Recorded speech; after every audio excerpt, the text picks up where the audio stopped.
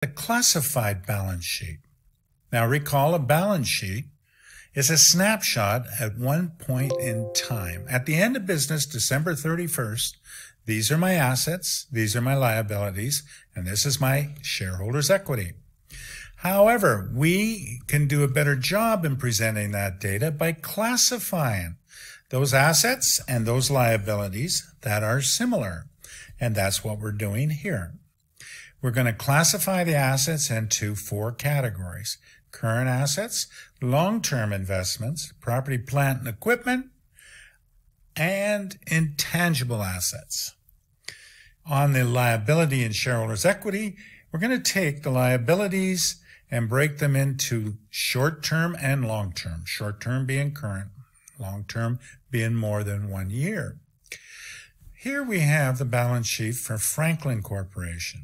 Notice the assets in the 4 categories: current assets in red, long-term investments, property, plant, and equipment, and intangible assets. You see them listing, so you have the 4 out in the right-hand column. The current assets, $22,100. Long-term investment, $7,200, $29,000, and $3,100. And I show total assets of $61,004. Now, if I want more detail, I move into the inside column, and there's the list of my current assets: cash, short-term investments, accounts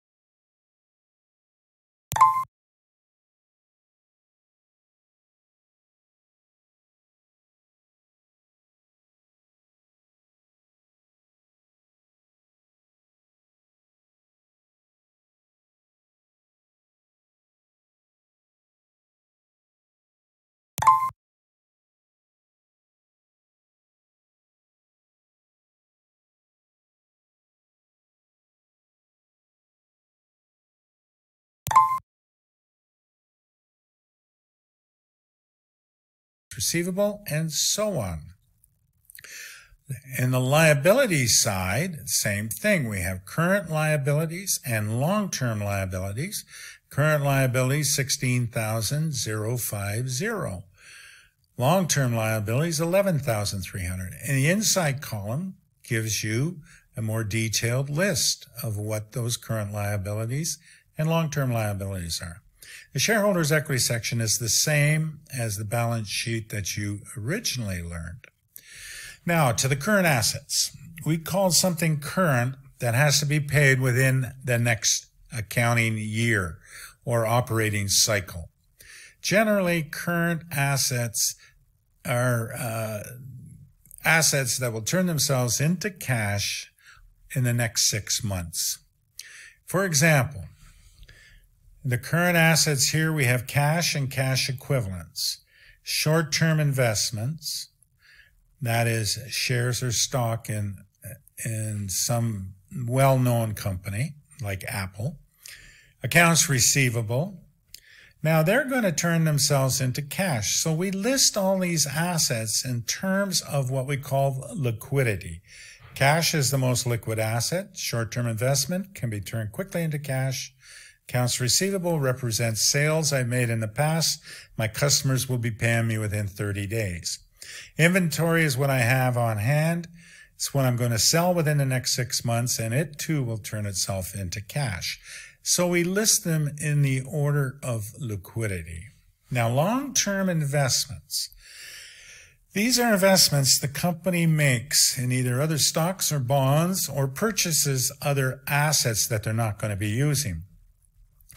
A company that holds a lot of cash does not get any interest earned on that cash if it's sitting in the bank. So a company will invest that extra cash in the stocks of other company or the bonds of another company. Or they may have plans to open a plant somewhere in another city, and they go ahead and purchase land or even a building that they're not currently using, but they plan to use. Those are long-term investments, and they're shown separately. Now, property, plant, and equipment is a large category here that represents the ownership of all the trucks and equipment, the building that we have, and the property that we're working on. These assets are going to service the company for more than 1 year. That's why they're called long-term assets. They have a useful life of more than 1 year, quite often 3 to 5, 10, maybe even 20. And so therefore, the amount we use up every year is calculated and displayed as depreciation. And therefore, the property, plant, and equipment would be shown net of accumulated depreciation. Now, accumulated depreciation means, let's assume I bought a truck for $10,000 and I'm going to use it for 5 years. I've used it for 2. So now I would show truck $10,000 less accumulated depreciation of $4,000. And then I would show a value of that truck as being $6,000. That's called book value. Now, lastly, there's the demonstration or the presentation of the current asset. Lastly are the intangible assets. Now, these assets have no physical substance. Think of Nike. When you think of Nike, you see that check mark that's on, the player's clothes. So Nike has spent a lot of money. So when you see that check mark, you know it's them. That is an intangible asset. Other intangible assets are goodwill, brands, trademarks, and so on. So they're listed separately. Now, current liabilities are debts that we're going to have to pay within the next 3, 6, or 12 months. All right. And we show them, no particular order, but here we show notes payable, accounts payable, current maturity on long-term debt, taxes payable, and so on. They will have to be paid off in the coming 12 months. Contrast that to long-term liabilities. Now, if I bought a building and I borrowed the money from the bank, that's called a mortgage. And so I might have a mortgage payable. I may have another long-term debt with a bank. And I show these. I don't have to pay them all off in the next year. I'll pay a portion off, and I show that portion in the current liabilities. The rest I show in long-term liabilities. And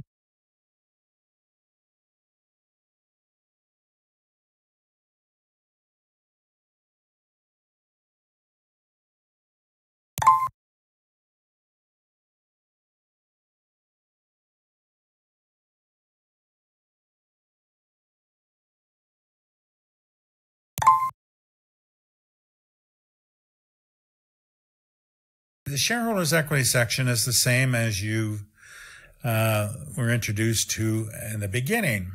And that represents common stock, or sometimes called capital stock. And that is the value of the shares that the company sold to shareholders. So that in this case is $14,000.